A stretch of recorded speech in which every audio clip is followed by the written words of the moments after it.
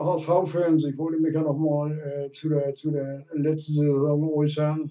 Also es ist ja an sich genug gesagt worden.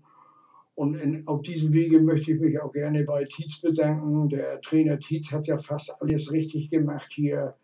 Also er hat den HSV sein Image wiedergebracht, also trotz des Abziegs. Also das habe ich überhaupt noch nicht erlebt, dass eine Mannschaft, die abgestiegen ist in der Bundesliga, und ich kenne die Bundesliga ja, also von Anfang an, von 63, dass die Mannschaft mit Applaus verabschiedet worden ist. Das habe ich noch nie erlebt. Bei den Schalke-Abstieg, Dortmund-Abstieg, Stuttgart-Abstieg wurden sie gnadenlos ausgepfiffen, die Mannschaften, und hier wurden sie gefeiert. Also das muss man erwähnen, aber das ist natürlich ein Zutun von Tietz. Also der Tietz hat ja vieles schon, er hat auch wirtschaftlich was gemacht schon, bevor wir abgestiegen waren. Er hat das ja immer gut noch geredet, was ja auch sein gutes Recht ist als Trainer, und hat das Stadion immer wieder voll gemacht. Also wenn er so pessimistisch gewesen wäre wie ich, dann wären da vielleicht noch 30.000 Leute.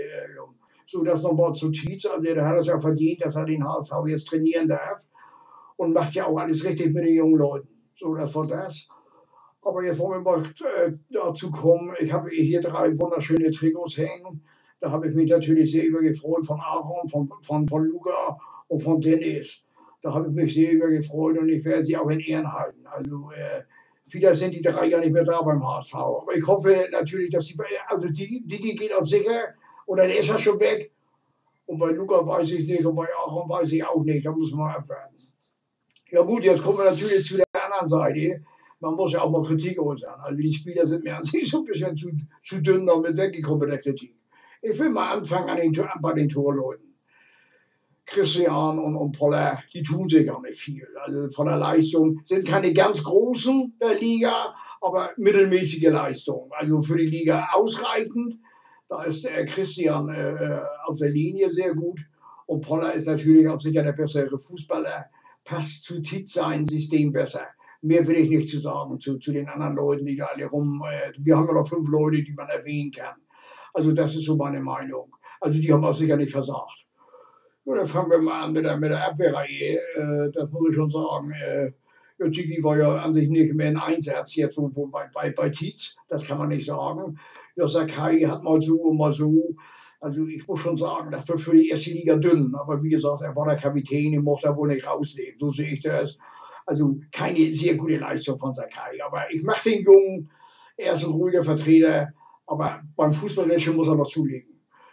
Ja, dann haben wir Gidi Jung. Also Gidi Jung wissen wir, was er kann. Gidi ist natürlich kein Riesentechniker.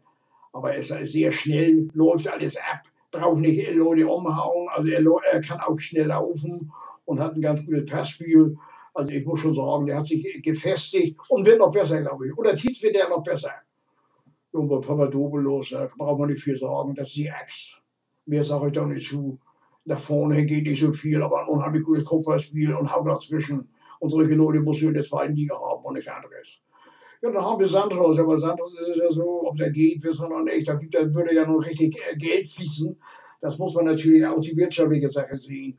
Ich hätte gerne hier gesehen, der hat sich ja unheimlich gesteigert. Der war ja schon praktisch in Holland und hat sich nochmal richtig gesteigert. Ja gut, das war der erste. Und dann haben wir, fangen wir mal an mit Mittelfeld. Mit Louis Holtby. Ja gut, zu Louis sage ich ja immer wieder, der hat ein halbes Jahr geguckt. Da führt kein Weg dran vorbei. Deswegen hatte ich auch mit ihm kein gutes Verhältnis. Eine große Fresse und nichts dahinter. Aber Tietz hat ihn wieder hingekriegt. Wie und warum, weiß ich nicht. Kann ich nicht sagen. Ich sage ja immer, er hat die Tabletten von der Apotheke geholt für Holtby. Also in der Form würde ich ihn auch hier noch gerne weiter sehen. Und Tietz glaube ich auch. Ja gut, dann kommen wir zu Aaron Hunt. Und Aaron brauchen wir gar nicht diskutieren. Ist ein Riesentechniker. Also der beste Techniker in der Mannschaft. Linksfuß. Also muss ich schon sehen. Also natürlich die Grundschnelligkeit fehlt ein bisschen. Aber sonst ist das eine Granate. Ja gut, dann haben wir noch, was ich sagen, Ekdal. Ja, bei Ekdal ist das so. Tut mir leid, dass ich das sagen muss. Das sage ich ja. Der hat ja so viele Spiele ausgesetzt durch seine Verletzung. Der tut mir schon ein bisschen leid, aber ich sage immer Pflegefall. Also ich würde sagen, man trennt sich von dem Mann, wenn man noch Geld kriegt. So sehe ich das. Ja, dann haben wir noch Kostic. Ja, bei Fiete ist das so, ich glaube, Fiete hatte die WM im Kopf. So kann das aber gar nicht angehen. Der kann ja viel mehr. In meinen Augen ist das schon ein Unding gewesen, dass er den Elfmeter dann noch schießt, verschießt ihn wieder in die gleiche Ecke. Also als Nationalspieler ist das unwürdig, so sehe ich das. Viele kann viel mehr, aber ich nehme an, dass der verkauft wird für viel Geld. Dann müssen wir uns eben trennen. Also ich mochte ihn aber gerne, als Fußballer ja, aber ich glaube, der war mit dem Kopf schon in Russland bei der Nationalmannschaft. Ja, dann haben wir noch hier, wer haben wir dann noch, ja, Aaron haben wir Herrn WORTE. Ja, bei Bobby weiß ich nicht. Also der muss ja was im Kopf haben. Sowas gibt's nicht. So kann ich nicht abbauen. Tut mir leid. So schlecht kann ich gar nicht Fußball spielen, auch wenn ich aus der zweiten Liga bin. Ich war auch für ihn. Natürlich nicht für dieses Gehalt, aber ich wollte ihn auch gerne hier weiter spielen sehen. Er war ja mal ganz ordentlich. Und hat ja auch einen Körper wie ein Elefant, auf Deutsch gesagt. Also unheimlich muskulös. Ja, weil jetzt müsste ich sagen, also jetzt wird das noch Geld geben. Wir haben junge Leute, ich muss schon sagen, dann würde ich jemand anders sehen. Aber Mittelstürmer ist immer schwierig. Den Töllers haben sie weggegeben, den hätte ich nicht weggegeben, den Knöll. Aber wie gesagt, das sind alles Sachen, dass er Grauschimmel, Peter ist das bestimmt oder nicht bestimmt. Aber wieder am Knöll, weil der spielt jetzt erst die Liga, alles klar. So, dann haben wir dann noch da. Ja gut, dann haben wir, das war ja so die und Steinmann, muss ich sagen, mal die Steinmann. Also für mich begnadet guter Fußballer. Einen halben Meter zu langsam, aber das gleicht dann wieder durch Stellungsspiel aus und Spielverständnis. Das ist ein guter Mann zwischen im Mittelfeld und Abwehr. Das ist schon ein guter Mann. Das hat der, naja, Tietz hat ihn ja schon jahrelang unter seine Fittiche. Das läuft, also bei Tietz läuft das. Da kriegen die jungen Leute auch noch mehr Einsätze. So wie der Quateng, der Junge, der ist 20. Der ist begnadet am Ball, der ist ein guter, der muss bei auch in Hand lernen. Und dann ist das ein guter, der hat auch Tempo und alles. Und dann haben wir natürlich Ambrosius, ihr könnt sich alle weiter aufzählen, Granaten, Fußballer, die werden wohl auch integriert werden in die Mannschaft. Ja gut, dann kommen wir natürlich zu den absoluten Pflegefällen. Bollici, ja gut, der muss weg. Brasilianer ist nicht ganz einfach hier. Guter Fußballer, aber vom Charakter her ist das wohl nicht toll. Also der kommt ja auch weg, also 100%. Da verlieren wir aber viel Geld.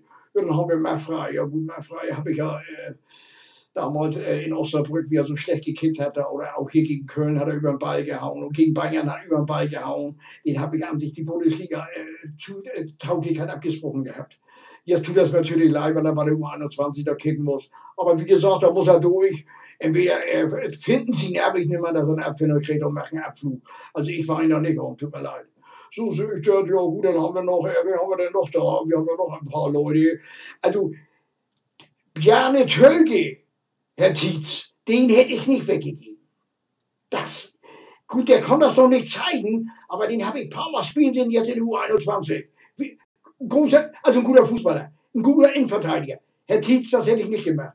Aber Christian weiß schon, was er will und was er macht. Aber den hätte ich nicht weggegeben. Ja, da sind wir auch ziemlich durch. Viele habe ich auch ein paar vergessen, aber das interessiert mich nicht. Also die Mannschaft ist da sehr gut weggekommen. Sie hat uns ja, sie sind abgestiegen mit den HSV. Da gibt es keine Diskussion, ob Helm-Peter sagt, er hat 4 Jahre kein Fußball gespielt. Den hätte er nach 2 Jahren schon hingehen müssen und hätte gesagt, ich will meine Papiere haben.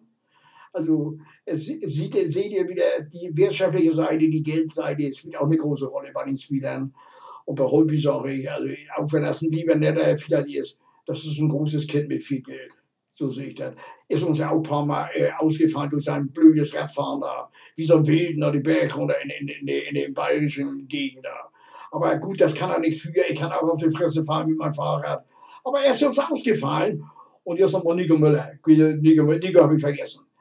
Er hat uns ja geschadet. Tut mir leid, ich mache den Junge. Das ist ein sehr guter Fußballer. Und ich hoffe, dass er auch bleibt. Aber Nico hat uns geschadet mit seinen eingesprungenen Saldo da, diesen Eiskunstlauf-Saldo, ne? Saldo, ne? Da war ja, also die Nummerierung von den Saldo. Bei einem Eiskunstlauf ist das eine 6,0, 100%. Aber Spaß beiseite, Nico hat uns natürlich geschadet und den HSV. Also, das war schon eine Waffe, Nico Müller. Aber wir wollen jetzt nicht immer zurückschicken und hin und her. Wir gucken nach vorne. Peter guckt, du weißt doch, oder ihr wisst doch, Peter guckt nach vorne. Nicht? Der HSV guckt nach vorne und Uwe hat ja auch schon, Uwe sehen, als ich gemeldet habe, bin Angst, Uwe, mach dir keine Gedanken.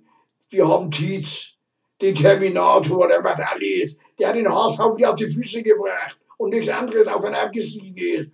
Uwe, wir rocken die zweite Liga, wir beide, ne? Alles klar. So sieht das aus. Nur der HSV, so Jungs, da will ich auch nicht weiter mit meinem dummes Gesammel nerven. Nur der HSV. Und ich hoffe, dass Tietz eine schöne, schlagkräftige Truppe aufbaut. Mit vielen jungen Talenten. Die U21 und heute Abend müssen wir gucken, vielleicht werden sie ja noch norddeutscher Meister. Da würde ich den Jungs ja noch gönnen. Alles klar, nur der HSV, Jungs, ne? Und immer weiter. Alles Tobi, immer geradeaus und nichts anderes. Tschüssi, tschüss, nur der HSV. Wünsche euch Peter natürlich. Und schönen Urlaub wünsche ich euch. Haut rein, Kollegen. Ist Tango. Tschüssi.